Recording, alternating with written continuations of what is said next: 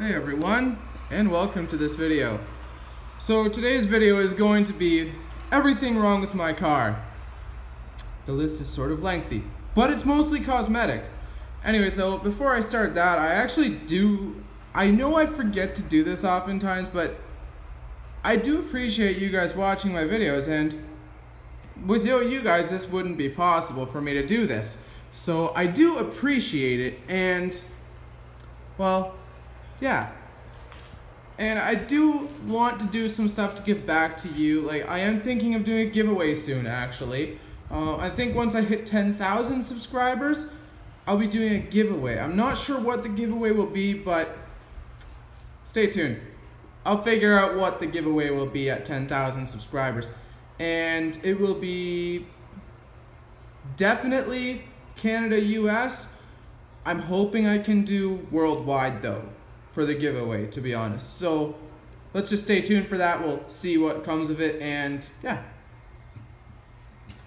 Anyways, let's head on to the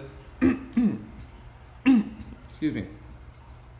Let's head on to the main topic of this video.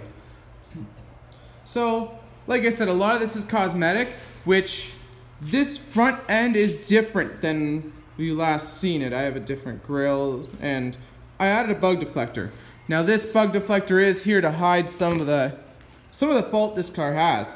There's a bunch of stone chips right in the front of this hood, so I put them there for that reason. I put the bug deflector there to hide them for that reason, because it's a lot cheaper than a hood respray. And you guys, I'm not complaining about any of the flaws on this car that are really minor, because the thing has 366,000 kilometers almost on it, or about 220,000 miles. So it's no low mileage car. It's quite high actually. But yeah, let's just get on to it more. So I know you can't see it right now, but you can see it a little bit. There's a little bit of rust on this driver fender, and the bottom of this driver fender has a little bit of rust on it too. But what you really can't see is that this rocker needs full replacement. It's slowly been going, but it's got a hole right around this area here. There's a hole in the rocker. So that is planned to get fixed this spring, along with a bunch of other stuff. Right now I'm going through just cosmetic stuff, but yeah. I can't remember if it was this side that got... Oh, there's more rust right here. That's going to be dealt with in the spring as well. And there's more rust right there. But that is all, like... It's not structural. Well, the rocker is, sort of. But it's not bad yet. And there was some more rust on the hatch. But I do have a new hatch. As some of you may know, I bought a parts car, which is also a 2004 Jetta wagon. It's a gasser, but I only need it for body panels, and a little more rust right there. There is a little paint peel on this rocker right at the front, but it's solid. This rocker just needs to be painted again. Yeah, it's overall quite a solid car still. It just has a little bit of cosmetic rust for the most part. Other than the driver rocker, the underside of the car is mint. There's not a spot of rust underneath the car pretty much.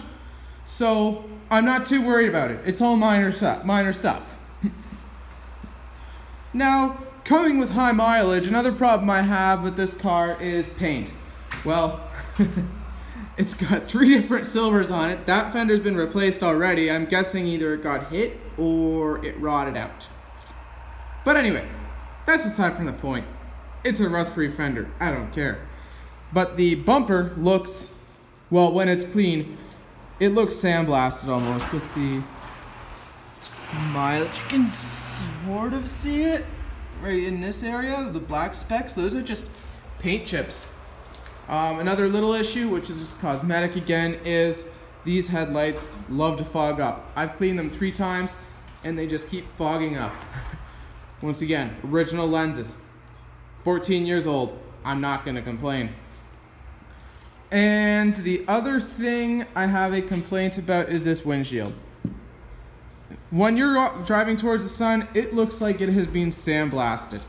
I know it's not the original windshield though, but it has been on the car for a while. So, given so, it will have some wear on it. It will have some chips. Just minor stuff. These wheels, well, they're not my favorite, but they do for winter wheels, so I'm not gonna complain about them. They do the job just fine. Now to go on to more serious issues with the outside of the car. Under the hood, I really don't have any issues. It's got a newer VNT17 turbo, a newer Bully Stage 3 clutch. It's got a Stage 2 tune on the computer. It's got an upsized battery. It's got an H8 battery that puts out 900 cold cranking amps, which I did have to cut the battery tray and break the battery cover to make it fit. But minor details. I don't really care how it looks under the hood. It functions just fine. And it's not a show car. Anyways, so the major stuff that I have to do. Oh yeah, and the other thing is this HID, I have to tighten the connection up because sometimes it's really weird to start up. It doesn't like to turn on once in a while. Anyway, well, keep getting distracted. For stuff that needs to get fixed, I am going to need brakes very soon. That is going to be a problem in 2 or 3 months. So I do have new rear, and I'm going to need new rear calipers, but courtesy of a parts car, I have 2 new rear calipers and new rear discs. I just need pads for the rear. And on the front, I will need brakes as well. I will have to get rotors and pads for the front. The calipers, as far as I know, are still good in the front. I don't need them, I don't think. It's too cold to try this, and I don't have a second person to help me with it, but these front struts are going. They're really bad now. It's excessively bouncy in the front now. And given so, they are original struts at 220,000 miles or 366,000 kilometers, which I cannot complain about. Most cars don't even last that long. But to go along with those, the front springs are shot. So are the rears. But what my plan is with that, I do have a plan. I'm ordering rear towing springs, which will give the back end a bit of lift, and I'm ordering a strut top spacer for the front, which will give the front about 10 millimeters of lift, which I would like to have because these cars just sit naturally way too low, for my liking at least. This is my own fault, this flaw here, which I'll show you.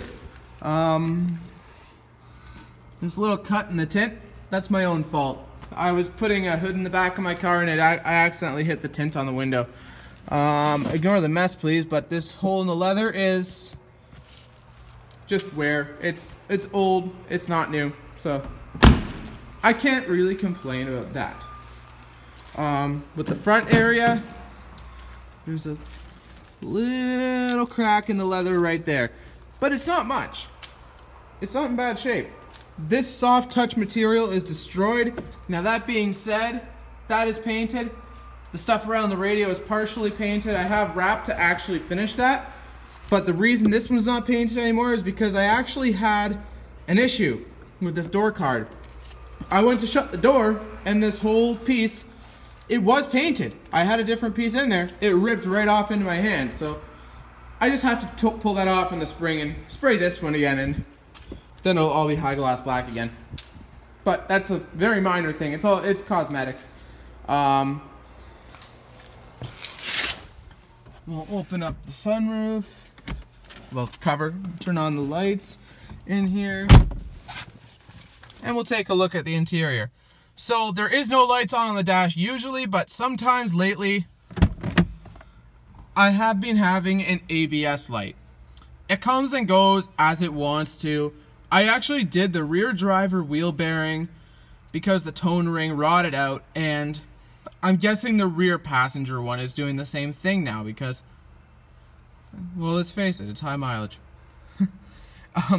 It's not a major thing at this point. I'm not too worried about it. The interior overall is in great shape, so I don't really have too many complaints about that. The headliner is starting to show some flaw here, and because of me, it has gotten a little dirty back there. But that's, again, it's my own fault. I've used this car for work, and it's not a beauty queen. It's not a pavement princess. It gets treated like a work car sometimes. So, it's not something I'm trying to keep mint. It's something I use as a daily driver that it's gonna get used as a work vehicle sometimes. I've hauled firewood in it.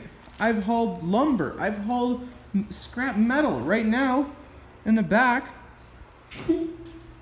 not that button. There we go. I have a sawzall. I have a starter that I had to bring back for core, some paint, the toolbox, a taillight for a 2009-ish Montana. That's the old grill for my car. And yeah, it's a work vehicle to me, almost. There's little dirtiness on the carpet back here, but whatever. And that battery is not mine. But yeah, it's a minor thing. Very minor stuff, but nonetheless, there's problems. One of the best problem with this car, to be honest, I think, because when it works once in a while, it's incredibly annoying. This is another problem that is actually annoying. You have to pull that handle, kind of hard to get the driver door to open. The rod, I've been told, is just pushed in a little too far. I'll deal with it one day. It's still working fine. But there is a light here that is supposed to go on when you open the door. Now there's a door lock module right about here-ish in the door that has gone bad in this door. So just wait a few seconds. There you go. It locks the doors because the door lock module, this door doesn't sense that it gets opened, and I can even put the keys in the ignition and it will still lock. So it's not a big deal. I just learned to keep my keys on me at all times because this door lock module has failed. Yeah. Once again, that's a minor thing.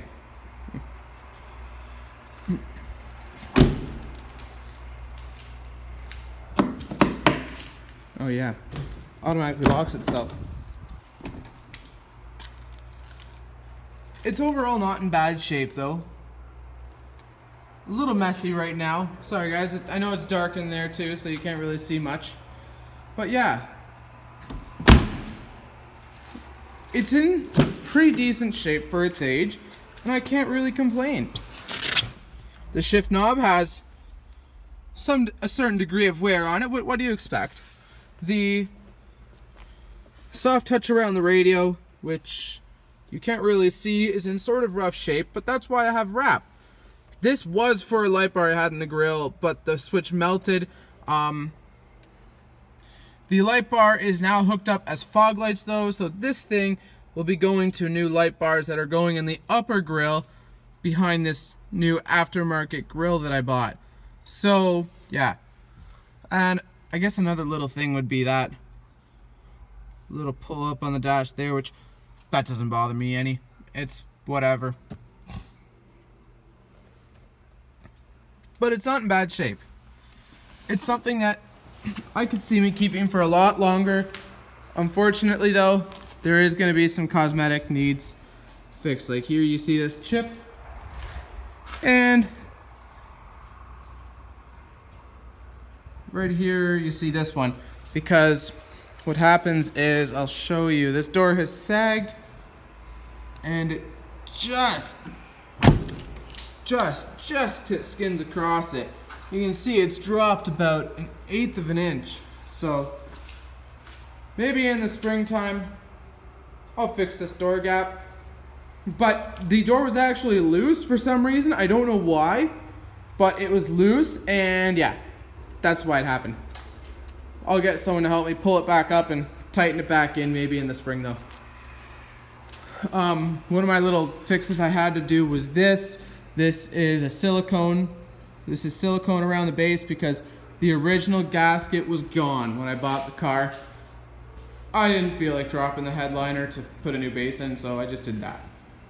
Anyways guys, As that's all that's wrong with my car, really. It's a lot of little stuff, but it's a couple bigger things, but it's nothing really major. It's everything to be expected out of a 220,000 mile car. Yes, I need new suspension. It's original, which is incredible. I am surprised I've gotten this much time out of it. But mechanically, it's working great. It's just got the headlight that I'd like to solve, the suspension, the brakes, which are going to all get solved at once. I already have a bunch of the parts, so yeah. It'll take about a weekend to do the work, but you know what, guys? It'll save me a lot of money, and well, it's original. Like, I'm not gonna go on complaining like Volkswagen's crap because of it, because it's not them. It's just an old car. But yeah, and I'm not gonna go over the problems I've had in the past with the car. You can go back and watch the update videos of the problems I've had in the past. There's been a bit, but it's been decent overall.